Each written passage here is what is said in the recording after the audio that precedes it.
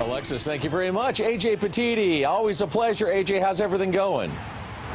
It is fantastic. You can see we're right in the middle of summer. Yeah. I mean, everything's in bloom. It is just gorgeous. Yeah, the garden's doing well. I just checked it out. But today we're talking about one of my favorite plants, hydrangeas. And I have a couple of questions on that. But I want you to take over, talk about hydrangeas, and you know, it's something we haven't really talked about, and maybe some of the care, you know, if you happen to have one.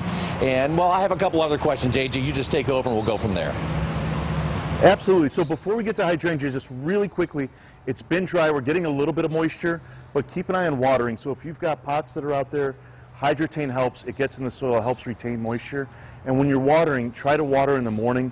Make sure you're using, this is like a rain shower head, and try to keep it off the leaves. So try to just get down right by the soil when you go to water. And then within the garden, make sure that you're harvesting. So things are really starting to produce now.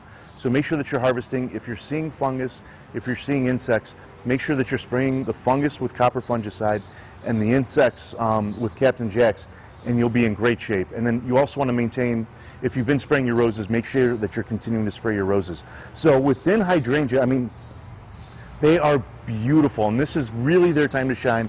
And they come in all different shapes and sizes. So before, they used to just be, you know, monstrous. You know, they've really done a great job of really bringing the size of the hydrangea down.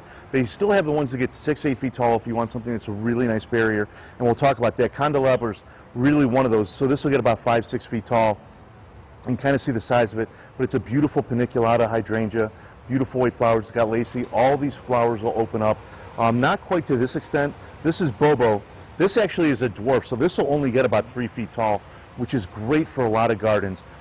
There's also, I mean, limelight gets 6-7 feet tall, but same type of flower. They really open up beautifully. What happens, and this AJ, is kind of what limelight... Yeah, what happens, AJ, if you have a hydrangea and it's not blooming?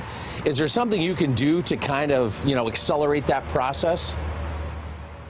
So I would take a look at a couple things. One, make sure it's getting enough sunlight. You know, if you've got it, it needs to get at least 4, 5, 6 hours of sunlight for it to bloom. And then there's something called triple phosphate. So this is a fertilizer that really helps promote blooming. So you want to hit it with this. You can try it now. It's a little bit late. You want to hit it usually more so in the spring.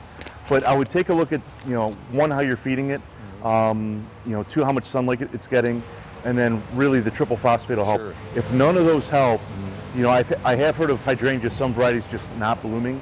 You know, it might be time to just move it to an area that you don't want that show, right, and then just put something in there with a little bit more color. So 2 questions real quick. The next one has to do with trimming them back. Can you trim them back like you can, like when you deadhead some of the other flowers we've talked about in the past, or do you just let them bloom and then when they're done you just let them go? And 2, I know the deer like them. Is there any way to, you know, make them more deer resistant? So in terms of the trimming, you usually want to wait till after they're done blooming. So a lot of the varieties, especially the repeat bloomers, you can pretty much almost trim any time, and you can trim them back hard. The paniculatas, like these guys right here, these guys, you know, you could do one of 2 things. After they're done blooming, you definitely want to take the flowers off, because going through the winter, these will get really heavy, as you can imagine. So you want to take the flowers off. When they go dormant, you can go halfway. You could even go as much as 2/3 of the way down if you really want to get them down, and then they'll flush right back out through the summer, spring and summer next year, and that really helps make a really nice, dense, tight shrub.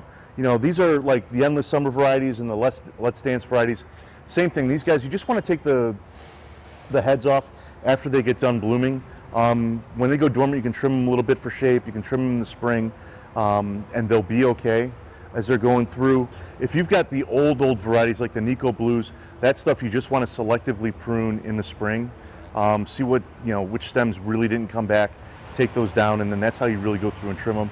In terms of, you know, they're not the most deer prone plant out there. They're not totally resistant, but the paniculatas actually, these are fairly resistant. They've got a texture to the leaf where if you feel it, it's got like almost like a Sharpton type feel to it on the back where it's grippy. But if you are seeing deer attack them, you can go ahead, you can hit them with plant skid, you can spray them, and when you go to spray them, just mist them. And it's also a good idea with the deer repellents, make sure that you're switching those up. So, you know, don't just use plant skid or don't just use liquid fence. There's 3 or 4 really good ones. Make sure that you're alternating every month. That'll help the deer keep guessing, and then that'll help, you know, keep the hydrangea protected and keep them a little bit, you know, safer as we're going through the season. Right. You know, especially from deer and everything else that's out there. And for the garden as well. Your vegetable garden changed things up there too. Absolutely. All right. I mean, really for anything. So it's just a good practice to switch that up. Gotcha.